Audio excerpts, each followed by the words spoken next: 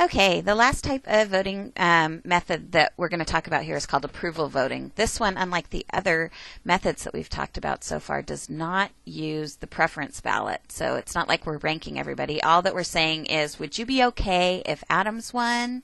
Yes or no? Would you be okay if Barnes won? Yes or no? Would you be okay if Collins won? Yes or no?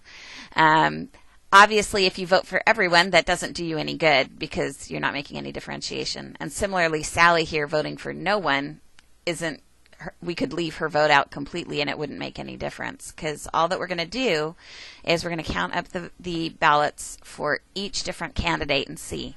So in this case, Adams, Richard, Thomas, Uma, Vera, Yvette, and Zoe all thought that Adams would be an okay candidate, and they would be happy enough if they were president or whatever it is that we're voting for here. So in this case, that's 1, 2, 3, 4, 5, 6 votes that would approve Adams as a winner.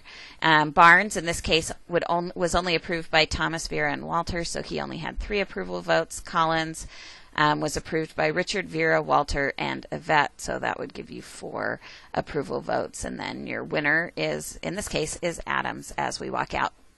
Has 6 approvals from the voters, and that's the most out of anybody, so that's going to be the person that wins.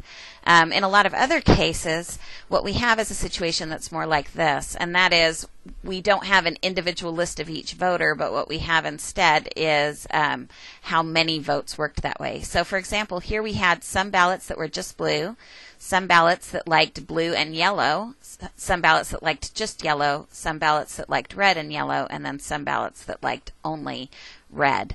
And so when we go to calculate the approval ballots for each of these, what we're going to do is we're going to take what we need to do is make sure we take the number of votes into account. So just don't count the number of X's, but actually count how many voters were coinciding with that.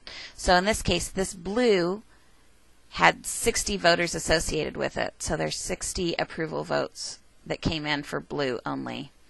When we get to the next ballot here, which is represented by this light blue, there were 120 voters. So 120 approval votes for blue as well as 120 approval votes for yellow.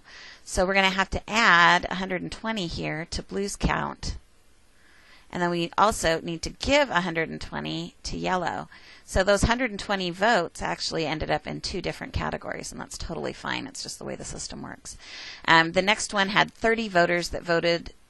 We look at their approval X. They voted for only yellow, so we're going to add 30 here into the yellow category. Then we had 60 voters that approved of both red and yellow, so we're going to add 60 more to the yellow category. And then we're going to come down here to red, and we get 60 approval votes for the red. And then at the very end, there were 90 voters in this last category. They approved of only red, so we're going to add those 90 votes only to the red category.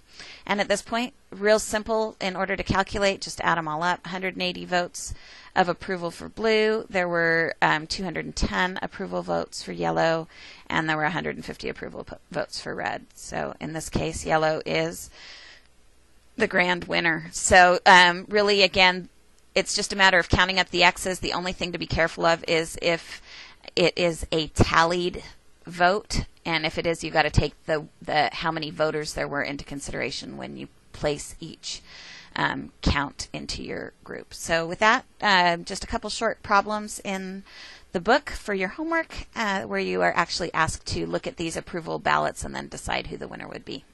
Fairly straightforward, but again, as always, if you have any questions, pop them up on the discussion board and we'll help you out.